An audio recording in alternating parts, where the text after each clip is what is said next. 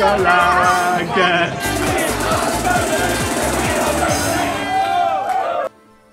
then, RedArmy.tv back on your screens. Still no smile on the face, unfortunately. With me in the studio, it does make me smile.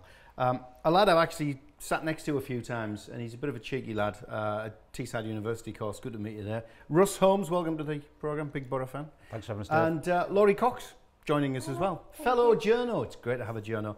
And congratulations, you probably don't know this, but you're the first female guest on that settee, so great to have you with us. Thank you. Unfortunately, we can't keep smiling because let's have a look at the disaster that was Watford. 1-0, Russ. A game we had to win, was it? I think if we looked at the fixtures, we'd have expected at least a point. A win would have been desirable, definitely. Mm. How much of a kick in the in that area that we can't discuss on television was it, Laurie? I think it was a bit, yeah, but to be honest, you're going to get those days in the Premier League because it's a completely different league from the Championship, and they've had the added year as well to get used to it. They stayed up and they got their experience, and they've got Troy Deeney as well. And although he didn't score at the weekend, he's a very, very good player, very clever. As we know, how many goals he scored against us now? Exactly. Yeah, but are these the games though that we need to be looking at to be securing the points, because we wouldn't expect even at the Riverside to be turning over Arsenal, Chelsea, Liverpool, Man U, Man City. So Watfords and Palaces and teams like that, that's where we need to be raking them in, don't we? I think so, yes, but then you look in the other sense as well, as what Boro have always done is against the higher oppositions where people almost write them off before the game, that's where they'll go in and they'll get something. And I think they're finding it a little bit difficult at the moment to play against teams in and around them because they're too similar, so they sort of cancel each other out a little bit.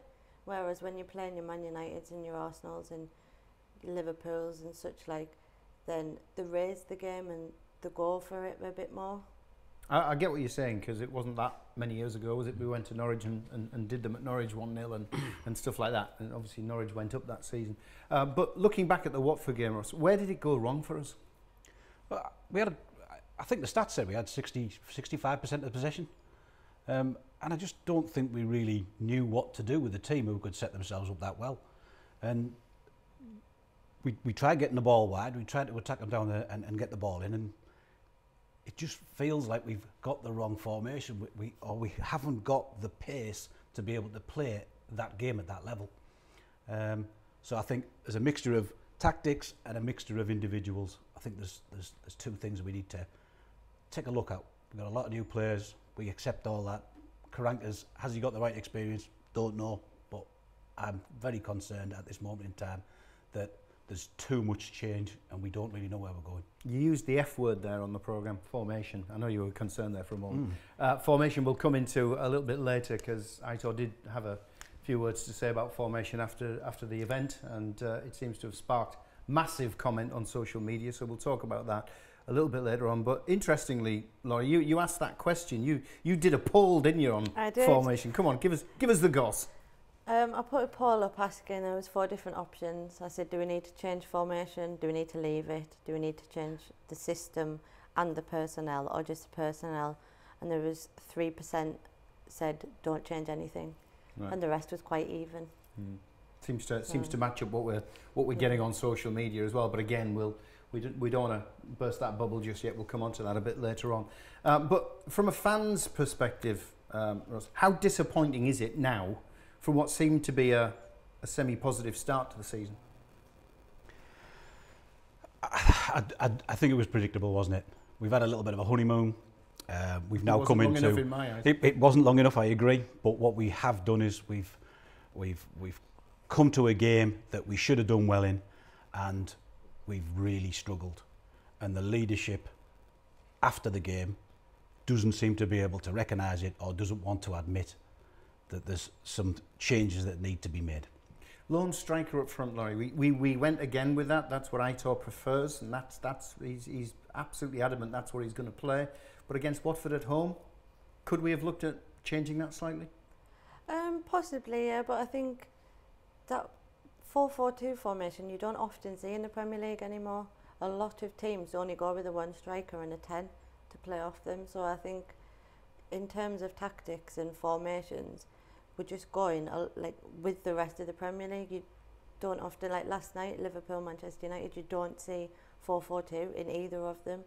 I think people are preferring a diamond now, or make their own formations, or a 4-4-1-1, or the old Barcelona diamond. Give me Messi. We'll stick him up front. We'll look after him in the Riverside. Don't worry about that. We'll chat more about that a little bit later on. One of our guys, Joe Nicholson, he goes to all the games at the Riverside, points a camera at himself afterwards, and here he is with his match report.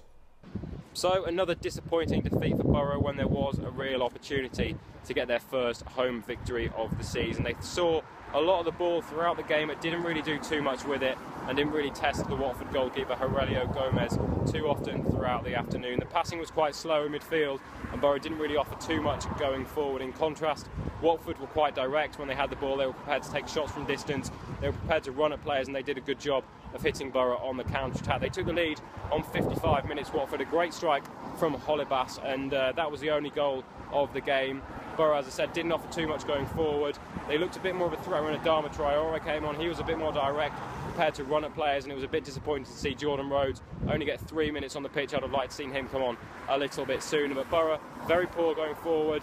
The passing was quite slow, looked quite disjointed in midfield. Darun and Forshaw did a good job of winning the ball, but when they got it, there wasn't too many players in front of them that were prepared to take people on and really have a go. So, a disappointing defeat, I think, leaves Boro 17th in the table, with a big game away at Arsenal coming up next week. So, your thoughts then on the back of the 1-0 defeat at the hands of Watford? Please, let's see some better results coming soon. Not a good day then for the fans, but it was a good day for one particular fan. Young Finley Ingles. I'm so pleased to say we've got Cara, mum of Finley, in the studio here. Thanks for joining us. Thanks for having me. A special day for him because he handed the ball to the referee. What did he make of that? He absolutely loved it. Every moment of it, he loved it. Big smile on his face? Wasn't too happy with the referee, didn't want to shake his hand. Good lad. No, he's been brought up right then. But he enjoyed his time down on the pitch, handing the ball over, that sort of stuff. He did, yeah.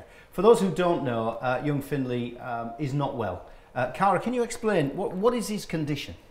Finley has a really rare brain tumour, which is known as a hypothalamic hamartoma.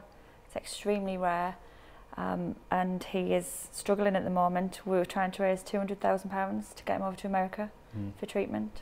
We've got the funding page, which we'll put up now. You're about what? You're just short of 90,000, about 89,000. Yep, just hit 89,000. Still time. How long have you been trying to raise the money? 4 months so far. And what sort of timescale have you given yourself to try and reach that target? We really need to have reached it by December, Christmas time. Okay. Finley really does need this treatment as soon as possible. Why America? Why does he need to? Why can't it happen here? There's no operation in the UK. They can't perform it in the UK. The world's leading experts are all in America. So for him to have this treatment that all the consultants agree he needs, we need to travel to America. And you've had some fantastic support, haven't you, from other clubs as well? Oh, yes. And fans. And, yeah. From everybody in general, really. Everyone's really taken his story to heart. Yeah. He is a 5-year-old little boy at the end of the day, and everyone's jumped on board to help us. Yeah, we're showing some pictures as well while we're talking of Finley. How can we help, I suppose, is the big question. The main thing we really need is everyone to dig deep. Every single penny really will help Finley. Like I said, we need to raise £200,000, which is an extortionate amount of money. But everyone's support, everyone's help, the smallest amount will help him get on that plane and get the treatment. I've been to America, I've lived in America, I worked there for 4 years, and it is expensive, the medical side of things over there. That's why it is such a big amount you're trying to raise. And it's pioneering as well, this treatment. It's only been around a few years, it's got fantastic results. And obviously that's where we need to go, that's what he needs. So that's what we're doing. How's he coping? It's an uphill battle for him. Every day is a struggle. His seizures of 10 or more a day sometimes, which leave him totally exhausted. He can't do the things a normal 5-year-old would do, or he would like to do, which is hard as a parent to sit and watch him struggle and to go through that. So if there's people watching the programme, how can they donate? What do they need to? Where do they need to go to? They can follow us on Facebook. It's Let's Get Finley to America, and we have a GoFundMe page also, which is www.gofundme.com, Finley's Medical Fund. You can click on there, read his full story, see some pictures of him, and just help really, help him get on that plane. Well, thanks for joining us. Thank you very much for having me. Give him an extra hug from all of us. I will do, thank you. We'll try and play our part in getting the message out and helping you reach that target, and fingers crossed for December that 200 grand is reached. Thank you very much. Brilliant, thank you. Okay, poll time. Are we already in a relegation scrap? 89%, almost 90% of those who took part said yes, we're involved in a scrap. One man who maybe, I don't know, helped or didn't help as far as Boro were concerned, the referee, Roger East. I've heard a lot of people now renaming Roger East going south. Two contentious penalty decisions, or were they? Certainly Barragan should have been sent off as far as I'm concerned, and I am a referee, but the referee handcuffed himself by giving him the cheap yellow card early doors. Do you think it had an influence on the outcome of the game, Laurie? No, I don't think so. I actually don't think he did that much wrong, to be honest. I thought he kept control quite well of the game, and it seemed to flow, and there wasn't that many decisions for me that caused a flow. I just think it was a frustrating afternoon all round, and it's always the man in the middle you can pick on, isn't it? But I don't think it had any bearing. I thought he was all right. Did he justify the chant, Russ? Let's have a little listen to it. I mean, the fantastic work by the North Stand. Congratulations, ingenuity supreme. This chant that you can hear now, we've got to be careful we can't play too much of it. But did he deserve that, the referee, or is it just the fans needed to find somebody to pick on? No, I don't believe he did. It wasn't justified. He kept the game moving quite well. Okay, he probably should have sent off, but I think in general he's come there. He's done a fair day's work, and we can nitpick every game, but it's not the root cause of why we didn't get something out of that game. Yeah, I think all we can do is look to control the controllables, can't we? You can't rely on refereeing decisions or things like that. So, yeah, sensible response by the two sitting here to my right. Somebody else who is sensible is Chris Story. Here he is with the latest news in and around RedArmy.tv. We start with news of a great night out coming up for Boro fans. Jamie Pollock's Top Corner Events is putting on an evening with Boro legend Bernie Slaven. The Slav will lift the lid on his time at the Boro, take questions and generally mingle with supporters, plus there's pie and peas. The night is at Top Corner on Middlesbrough's Trunk Road, a week on Friday, the 28th of October. Tickets are a tenner and can be purchased via Facebook or calling the venue. The national press has a little egg on its face after getting a Boro fan mixed up with George Friend's better half. The Mail picked up a tweet from Boro fan Bev Fothers, who was critical of Aitor Karanka and attached her to the hip of Boro's raiding fullback by mistake. Though the links to the story can still be found, the newspaper quickly removed the story from its website. Bev will be in the Red Army studio next week to have a giggle over the incident. And finally, it was a wet day on Teesside last Sunday for the visit of Watford. However, despite the weather, the secured matchday parking initiative at the Navigation pub was still well used. More hardcore is being laid this week to further improve the car park service ahead of the visit of Bournemouth. Don't forget, if you have any Boro news, you can drop it to us here. Email studio@redarmy.tv or via social media @BoroRedArmy. Chris Story there with the latest news. Aitor Karanka, chaps and chappes. He did come out after the game and obviously in his press conference and said, look, I'm sticking by my formation, and that's caused social media meltdown as far as Boro fans are concerned. Where do you stand on that, Russ? Formation he's doggedly sticking to, is that a positive or a negative? You've got to admire the guy for sticking to his guns, but I think it's going to backfire on him. I think if you're going to play that formation, you need much more pace. You need pace down the wings, and you've got to get the ball in. You've got to get past the full-backs and get the ball in. I don't think we're capable of doing that with Stuani and Downing as the wingers. So I think ultimately the guy left up on his own up front will struggle. Doesn't matter who he is. I did mention social media meltdown. A lot of tweets and posts coming in. Let's try and get through them. This is from Russ, not the same man, by the way. Aitor Karanka talking post-match makes me think he may just put the nail in his own coffin. Either the formation or the starting 11 need changing. Carl Smith, his tactics are rubbish. We were the same in the Championship. Just to say we went up playing boring football. He's far too defensive. I'm giving him till Christmas. Steve Robinson, we can't keep playing with the same players in the same formation. We've tried it since the start of the season. It's not working. Something has to change, either the formation or the personnel. Where are we now? Smog on the Tees. Change the formation or we'll change you, pal. Thanks for that one, Smog on the Tees. Jonathan Gartland, there's nothing wrong with the formation. AK is sticking with. The problem is we don't have the pace in attack to play this formation. If you have Ronaldo, Bale or Messi or Neymar, either side of the forward, with this pace, it's fantastic. Just what you've been saying.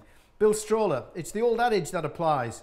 Keep doing the same stupid things and you'll get the same stupid answer. Time for Steve Gibbo to have a serious word in Aitor's ear. Michael Snaith, they're not all negative. We have tried to represent the numbers that are coming in, positive and negative. We will finish on a positive. Michael Snaith, fair play to him. If he has faith in the system, why should he change? The system works rather well for other teams in the top half of the Premier League. It suggests that it got promotion to the Championship. It's got cup wins against Premier League teams. It's okay. So there are your thoughts with your tweets and your posts. Can you understand this split between the fans? Well, it's a massive split at the moment, but can you understand that? Yeah, I understand it. I see the frustration, and all football fans get frustrated, and I can see why they're split in the middle. But for me, like that last tweet that you said, he's sticking to it, and it does work, as I said earlier, for the teams higher up in the league, so perhaps it's just sticking with it for a while longer and waiting and see if it clicks properly. Isn't there a danger, though, that too many points may go adrift when we're not expecting to gather too many? Possibly, but then you think about the teams around us, they're not picking up that many points at the moment, which is quite fortunate for us. So I'm not saying that you don't go out to win every game or you don't go to the Emirates for a point, but I think with the other teams around us, Sunderland, Stoke, West Ham as well, people like that, they're not getting the results they should be getting. So at the moment there's about 6 of us at the bottom and it can go any which way. And we're going to go to Arsenal, Emirates Stadium and win, aren't we? Yeah, of course. We'll get a draw. Yeah, no, we're going to get a draw. You're confident in that, aren't you? We'll come to that shortly. The question of Aitor, should he stay or should he go, Russ? There's been a lot of messages also firing off this week. Craig Hatton, this is a long one, bear with me. It's time for a new manager, someone that wants to win games, or at least to try and win games. Maybe a manager with balls, a manager who isn't afraid to make changes that will affect the game, one that plays in their correct positions. Other managers come into clubs and make an immediate impact. Karanka could be in charge for 67 years and he'll still play 4-2-3-1 because that's all he knows. Where 67 years came from, I don't know. Russ Johnson, not the same Russ. This is the reason the fans are calling for him. I'm no fan of sacking managers, but when you hear a manager saying he won't be changing what isn't working, then what's the point of him sticking around? Lots like that. Terry Carter, I salute Aitor for what he's done for us, but I think he's taken us as far as he can. Nigel Pearson is written down in big bold letters. But Alan Davis, on the side of Aitor, why should the manager be sacked, you idiots? He just needs time to sort things out. Try thinking before you lot say anything. So there is some support out there as well. Too early to start talking about changing a manager, is it, Russ? I think so, yes. I think he deserves a bit more time. I think he's trying to make us very difficult to beat. I've got some concerns about the communication between the back four and the goalkeeper. But if he works on that and he makes us difficult to beat, we're not getting thrashed like Hull, like Sunderland. We're not conceding lots of goals, which is a positive. But we're not scoring any goals, and we're not looking like we're going to score goals. So yes, he needs some time, but this is our style. This is the way we're going to play. We're sticking with it. Hopefully it's a smokescreen. Okay, and he's got a second plan. Let's look ahead and let's be positive and keep our fingers crossed that we can repeat those sort of cup successes from the past 12 months. But in the Premier League this time, you are absolutely confident that the Boro's going to go to Arsenal and nick a point, aren't you? Why? Everyone's going to think I'm stupid as well for saying that, but that's what Boro I do. wouldn't say that from them. That's exactly what Boro do. We went there in the cup last year. I know we lost, but we gave them a decent game. We beat Man City, we beat Man United, and we were a championship team at the time. And I think over the years as well, when you go back over the years, we've always performed against the bigger teams, and I just think it would be so Boro to go there and get a draw, at least. Would you buy into that? Absolutely not. I think realist. Wenger will watch that and he'll go, all we need to do is make sure that they're always trying to pass the ball back to the keeper. He doesn't like the ball at his feet. they'll be unsettled. They'll start not communicating amongst themselves, and our front two will have an absolute field day. If you look at the power stats this week, they've got the 2 guys at the top. I think that could be our big wake-up call when we concede quite a few at the weekend, and I'm really concerned that Arsenal are they're going to do somebody soon. I think maybe us. Callum Chambers can't play. How do you see that changing at the back? I think him and Gibson are starting to get the partnership together, and it's quite a good partnership. I think, as he was saying, we don't concede a lot of goals, but Ayala is more than capable, and he can slot back in there. So. Point to prove as well, hasn't he? Because he was dropped for a couple of games, and this is his chance to he got a taste against Watford, and now this is his chance to start stamping his authority on that position. Yeah, I think he's a very good footballer as well, and he's good going forward. He's not only a defender, he'll go forward and he'll run at people as well, which also that makes the other team, the opposition, out of shape. When they see a centre-back running at them, they're not quite sure what to do, so they lose their shape, and then you've got a bit of free rein for a few seconds to do what you want to do. So I think he's a very good replacement, yeah. So come on, it's prediction time. What are you going for? 1-1. 1-1, not 4-4?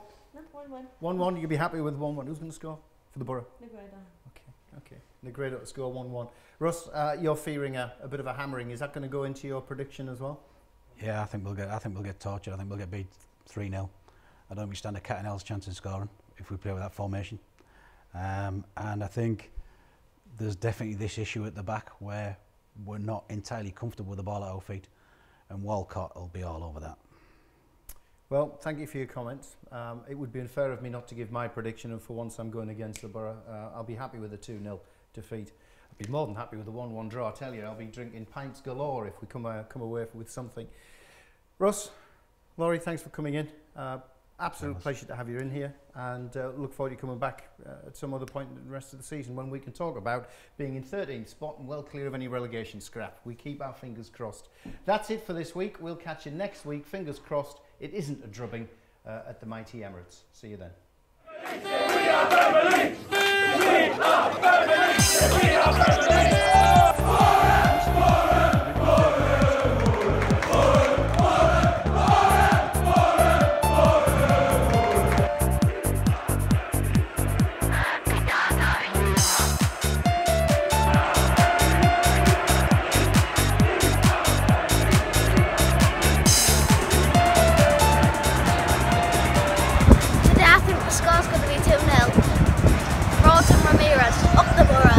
Come on, Boro, we can beat these Saturday. Come on, lads, believe, come on!